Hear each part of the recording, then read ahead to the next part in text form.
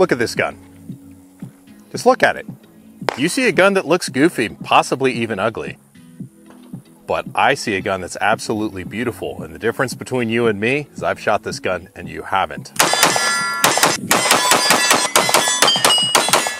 This gun shoots so well, you'll think the gun is gorgeous.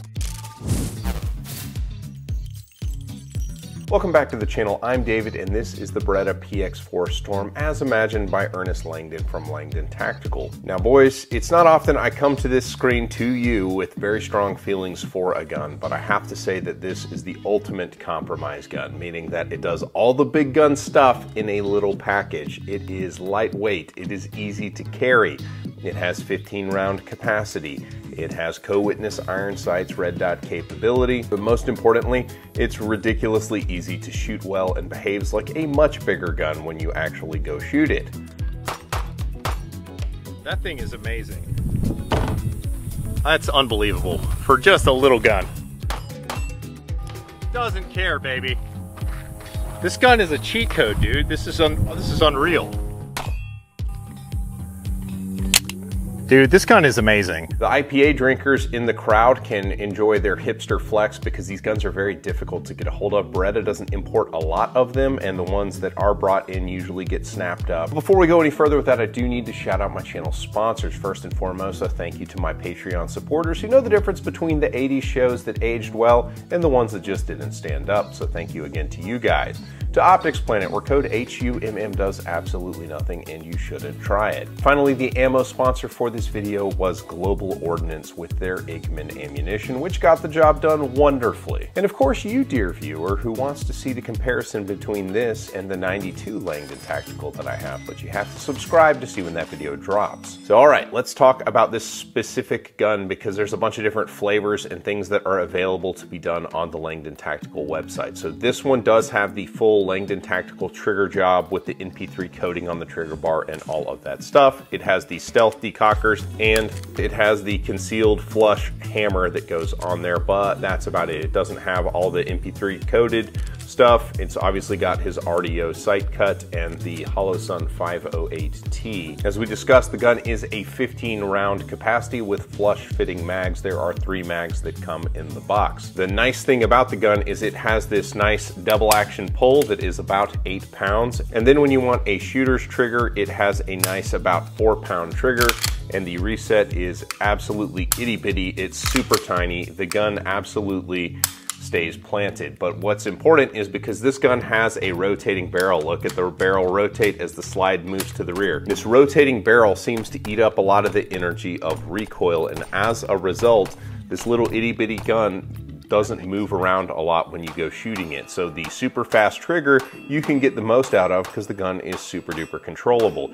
And that's for a couple reasons. Number one was the rotating action, but number two, the weird kind of bulldog looking gun, like the ergonomics actually work really well with how that kind of spur that kind of plants your hand under the back of the gun with the trigger guard. You get a gun that absolutely stays planted, and then the trigger reach for double action is basically perfect. It makes it very easy to lock your wrist out in double and then stay locked out when you're going into the single action stuff. So now with it being a carry gun, I'm not exactly sure the round count on the gun at this point. It's between 600 and 700 rounds with about 7 different types of ammunition. They use 3 different range loads and then 4 different types of hollow points for testing. And what I found out about this gun is the shooter's experience, regardless of what load you're putting through it, is exactly the same. So the hollow points I tried through the gun was 115 grain critical defense. Critical defense 115s. 124 grain federal punch. Federal 124 punch.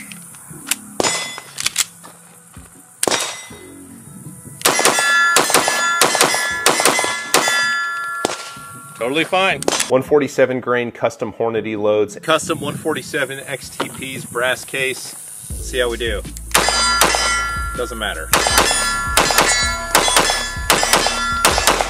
And 148 grain hard cast choice ammunition, which is stated as being bare loads. Plus P, bare defense hard cast, let's go. Double action, because that's what we do. It doesn't matter. Like, if it's plus P or whatever, does not matter. It's the same.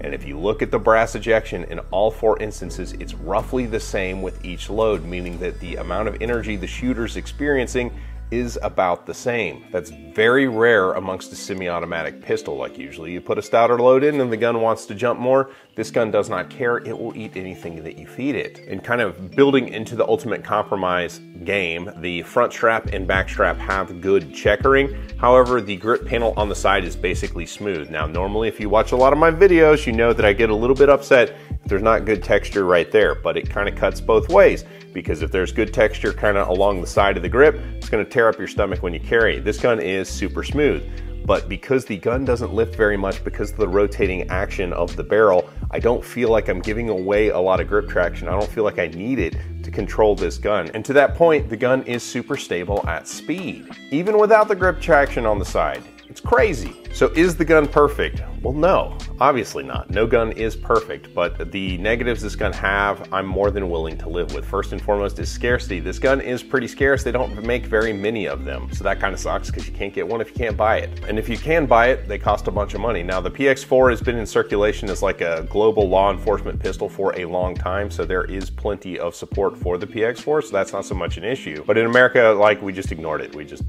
didn't think it was cool. It absolutely keeps up with other guns that cost about the same, to where it doesn't really offend me greatly, to the point where I bought it a present in the form of a holster, and it has become my carry gun. It is just an amazing gun.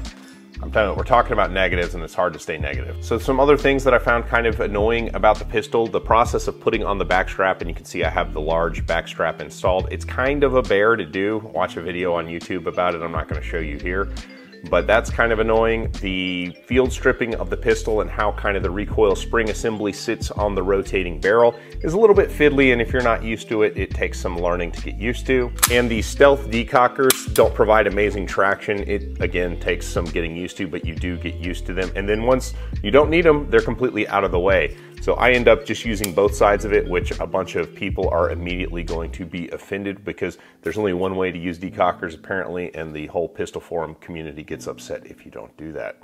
I see you guys. And for my pistol forum friends, here's a short montage of me decocking the pistol incorrectly in your eyes a bunch of times. So this has become my carry gun. Eventually Langdon's going to ask for this gun back, and I'm going to say to them, here is a check, because I'm not sending it back. I'm going to buy this gun. Ultimately, the 2011 is my favorite platform, the single action only platform, but for carry, it's just, you do compromise a lot on that particular platform. This platform feels like I'm not giving anything up. It feels like I'm keeping everything. In fact, this gun almost shoots like a 5-inch 2011, which sounds absolutely absurd to say, but I'm telling you, that's very much my experience with the gun. Is this gun going to have kind of a second renaissance and become popular? Probably not. I can't imagine it's going to. We seem to like our cheap striker guns or our super expensive hammer-fired guns, and this is kind of somewhere in the middle. But for a very capable, very easy to carry gun, I mean, I almost feel like I need to grow a mustache and roll up the cuffs on my jeans and drink IPAs because it's such a hipster gun, but at the same time, I'm here for it, man. It's an absolutely amazing shooting gun. And what I noticed specifically about it when I was shooting it next to my Langdon Tactical 92 is that you should subscribe so you can see when that video comparison comes out.